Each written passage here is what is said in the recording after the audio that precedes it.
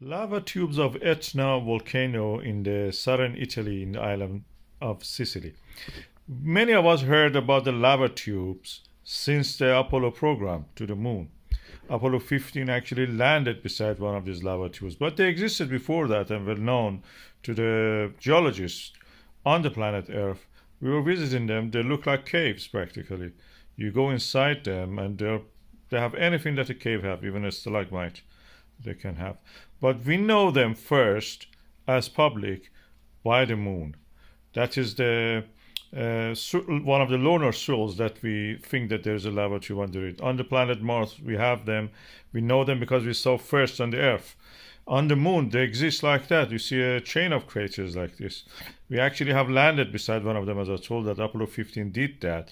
Beside the Hadley Reel, it is a lava tube. The roof of it has collapsed. We even went beside it and just had these lovely pictures, accurate pictures showing layering of lava on the wall of this lava tube.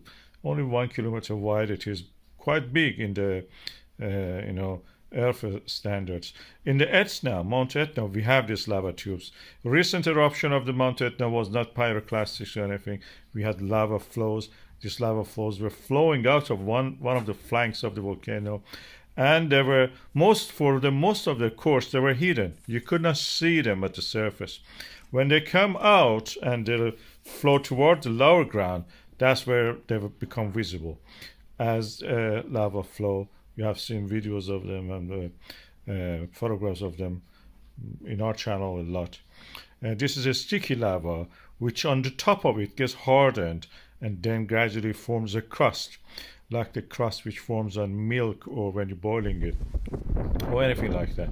As you can see here, they're all the time coming out of the this volcanic eruption at the Etna. They form glass, and that's the reason when they fall, you can see the crackling of the glass breaking as it is a familiar sound. Many of you may have the question that what is this sound we hear from the lava? This is how they form.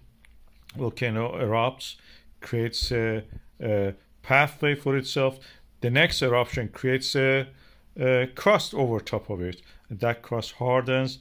The lava continues underneath to flow because it's protected from the environment, forms lava tube.